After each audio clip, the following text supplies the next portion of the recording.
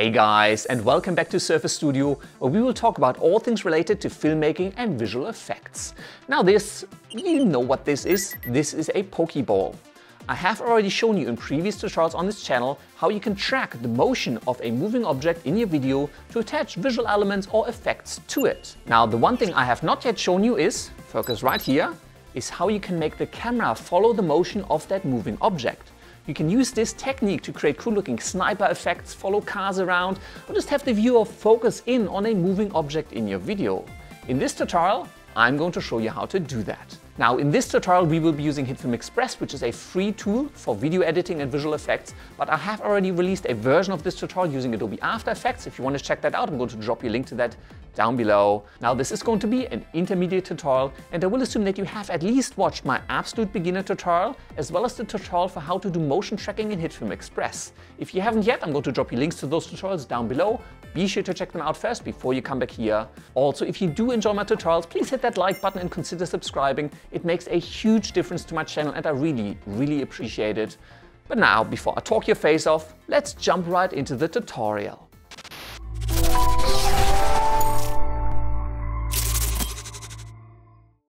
Welcome to the exciting world of HitFilm Express. I have a new project here and I've already imported the two clips that we will be using for this tutorial. One called lakekawaguchiko.mov and one called crosshair.mp4. And as always, if you do want to follow along with this tutorial, you will be able to download these clips from our website. So simply go to surfacedstudio.com/downloads and you will be able to grab these clips and follow along.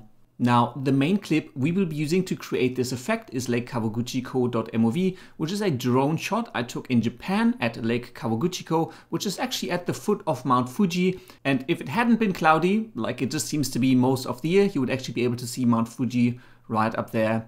But this shot is quite interesting because it has a little bit of movement from the drone strafing left. And there's a couple of moving objects in here that we can track nicely, like these cars down here on the road. So let's get set up and let's convert this footage into a composite shot. In the media panel, let's right click onto lakekawaguchiko.mov and select to make composite shot. I'm going to call this one car track. Now HitFilm has detected that this is a clip shot in 4K, but I don't actually want to use 4K for the final effect because we are going to be zooming in on this footage. I just shot it at a higher resolution so that when we zoom in, it doesn't just go all pixelated. So for my composite shot itself, I actually want to set that to 1920 by 1080, which is full HD. And don't worry if the file you downloaded from my website is already in 1920 by 1080. I might just upload a smaller version of this file just so that it's a bit quicker for you guys to download. You'll still be able to follow along with this tutorial exactly the same way. Frame rate I'm going to leave on 23.976, which exactly matches the clip that we're going to be using. Let's hit OK. We're now inside the composite shot, and let me just make the viewer a little bit bigger so we got a bit more space to work with. If you zoom out and select this layer, you'll be able to see that this layer is actually a little bit too big, and we now kind of have to scale it down to make it fit into this composite shot. The easiest way to do that is simply to right click onto this layer in your layers window, come into transform and select fit to frame, and let's just zoom right back in. So here's now our clip within this composite shot, and the effect we're going to create is that at about 1.5 seconds in, the camera is going to zoom in on this car right here, and then for the next few seconds it's going to follow its movement as if the camera is kind of tracking this car. Then towards the end, just as the car vanishes behind those trees again, the camera is going to zoom right back out. Let me just reset the viewer so we can see the whole landscape, and that's where the effect will end. So let's come to about 1.5 seconds in, which is 1 second and 12 frames, because we're at 23.976 frames per second. Let's zoom in on this car, and we now need to actually start tracking its movement. Now, I already have a separate tutorial that covers how to do motion tracking in HitFilm Express, so I'm going to go a little bit faster here, assuming that you've watched that. If you haven't yet, I'm going to drop you a link to that down in the video description. Now, let's come up into Window and let's bring up the track panel. It doesn't need to be quite that big, so let's just scooch this over a little bit to the right-hand side. With the layer selected, let's expand it, and under Tracks, let's hit this little green plus to add a track. Let's zoom in a little bit. Let's grab this track point and position it on this car. Let's keep zooming in just a little bit. And I'm going to make the tracking area a bit smaller and kind of place it right at the corner edge of this window for the car, right about there. The search area also doesn't need to be quite as big, and I want it a bit wider because the car is mainly moving towards the left. Let's expand the track panel just a little bit. Now I'm going to change my method from optical flow over to template match. I found that that just worked a whole lot better for this particular shot. I'm also going to pop open the options for this template match. Error tolerance I'm going to drop to 20% because I do want a fairly accurate track. Iterations I'm going to leave on 15, but the channels I'm going to change from luminance over to RGB, just because I found that otherwise the tracker gets thrown off by these trees that come in front of the car. So let's hit OK, zoom out a little bit. And I think I'm actually going to make this track area a little bit bigger, a little bit wider to include a little bit more of the car so that hopefully we can track right through those trees. Let's zoom out a little bit more. And let's just simply try tracking this forward. Now, got stuck on the tree. So let's, yep, that actually looks all right. Let's keep tracking this forward. Yep, I think that works. Let's keep tracking. That actually looks all right. What I might do is under the options, I might actually increase the error tolerance to 25% again, because so far it actually seems to be tracking through those trees all right. I don't just want it to stop all the time. Let's hit drag forward. Yep, that still looks all right. And yep, just keep on tracking.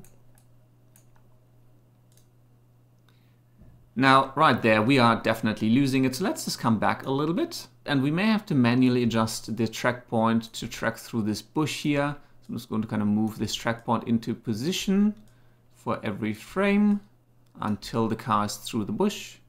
Maybe right about there should be sufficient. And let's just keep tracking forward. And I'm just going to fix the last few frames up manually. And I think that's probably far enough. Let's just check out what this looks like. And I would say that is actually a fairly decent track. Next, we need somewhere to store this tracking data. And for that, in our layer window, let's select new layer. And I'm going to create a new point layer. Let's just quickly rename this to tracker. And if you're wondering why your screen just went black, it's because right now up here, I'm just viewing the layer, which on a tracker is absolutely nothing. So let's come back to the viewer, which will show you the entire clip. Let's reselect Lake Kawaguchiko.mov and reselect our tracker. Over on the right-hand side in the track panel, I'm now going to select my target layer to be this tracker point object, X and Y position, and hit apply. Now, if you selected the tracker, you should have a point object that follows the movement of this car from about 1.5 seconds in. So we're about halfway there. Let's zoom all the way back out. Let's collapse all of our layers. And now we have something tracking the movement of this car, but the camera doesn't yet follow it. Fortunately, that is actually super easy. Let's create a new layer. And this time I'm going to create a camera. I'm going to rename this layer to, well, camera. And now I'm actually going to come back to the beginning of my composite shot. And then I want to parent this camera layer to the tracker point. So now if I scrub forward, the car comes in. And well, I can kind of see the camera moving. You can see this 3D grid moving here, but the camera doesn't seem to actually follow the movement of the car. And that is because the camera will only affect lights and 3D layers. And our Lake Kawaguchiko.mov layer is just a 2D layer. So let's click on this little checkerboard icon here and convert this layer to a 3D plane. And now if you scrub forward, now you can see this layer is actually starting to move, and it moves exactly to compensate for the movement of the car. So now if I zoom in just a little bit, you should be able to see that first the car comes in, but from this point forward, the camera moves to keep the car exactly at the same position in the frame. So the camera is now tracking its movement. At the end, the camera kind of unlocks again, and the car continues on, because at this point, we have no more information in our tracker, and therefore the camera stops following it. So now let's zoom back out and let's have the camera kind of actually zoom in onto that car just as it starts to follow it. For that, let's zoom in just a little bit on our timeline and come to the very first keyframe on our tracker point object, which is where the camera will start following that car. Now I'm actually going to reset my view to scale to fit. And you can't see it at the bottom. There's an option to scale to fit. Unfortunately, it's off the screen for me. Now, with the timeline indicator on the first keyframe for this tracker point object, let's expand the camera layer, expand the transform, and I'm going to set a keyframe on the position property. Let's come forward to maybe about 2 seconds in, so 12 frames forward. And let's use the camera controls on the right-hand side in your viewer. I'm going to select the top one, the dolly, click, and drag up to zoom in on our footage. And you can zoom in as far as you want to. Let go. Let's select the pan tool and again click and drag. And now I'm going to drag this to kind of move the car into the center of the screen. If I come up in my layers, I have now created 2 keyframes for the camera. My starting position, and then the camera is kind of zooming in on that car. And from this point forward, well, the camera is now parented to this tracker object, so it's going to follow it all the way through up until it goes into the trees. And let's come down a little bit again. And at this last keyframe here, for the last keyframe of this tracker is where the camera stops following this car, I want to zoom back out. So on the camera layer, let's reselect the position property and click this little circle with a dot, which creates a new keyframe at this position. Let's come forward about 12 frames and let's grab the camera controls again, zoom right back out. And I want to zoom out so that I can see the entire scene. Now, obviously, the layer itself has shifted because the position of the camera has shifted. So I'm now going to use the tracking tool and kind of reposition this layer as best as I can. Maybe zoom out just a little bit so I can see what I'm doing. I'm going to center this layer as best as I can. And then I'm just going to dolly out a little bit more just to kind of get the most out of this really nice wide shot. So that looks pretty good.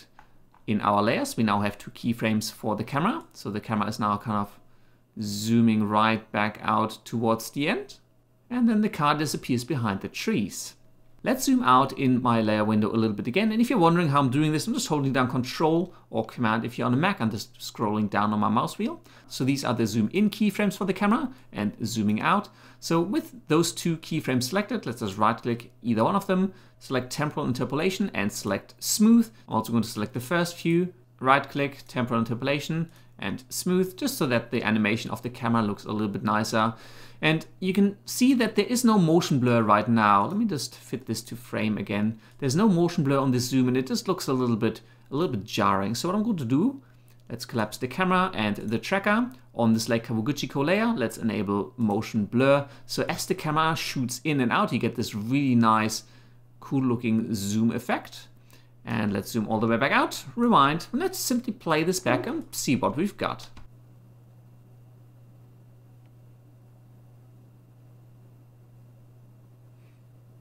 Cool, and I'd say that's looking pretty good. And technically, that's kind of all there is to this technique. You can now add effects or sniper scopes or other graphics over it.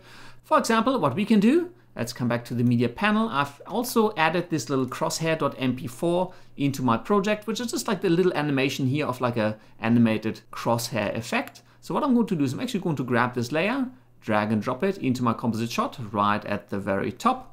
Let's come over into the controls panel, expand the layer properties. Let's change the blend mode from normal over to additive. And let's come to the point where the camera kind of zooms in on that car right about here.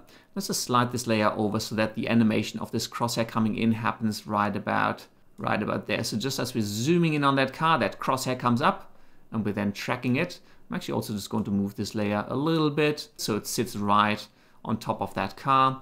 And just towards the end here, maybe let's just fade it out. So let's expand the layer, expand the transform and the opacity, set the keyframe at 100%. Let's just go forward to about there. And let's set the opacity of that tracking crosshair to 0. So we're kind of just zooming right back out, maybe just a little bit faster. And yeah, that really is all you need to do. But of course, you can just add whatever you want and customize this effect in any way you want. Let's just zoom back out, rewind, and play back our final camera tracking effect.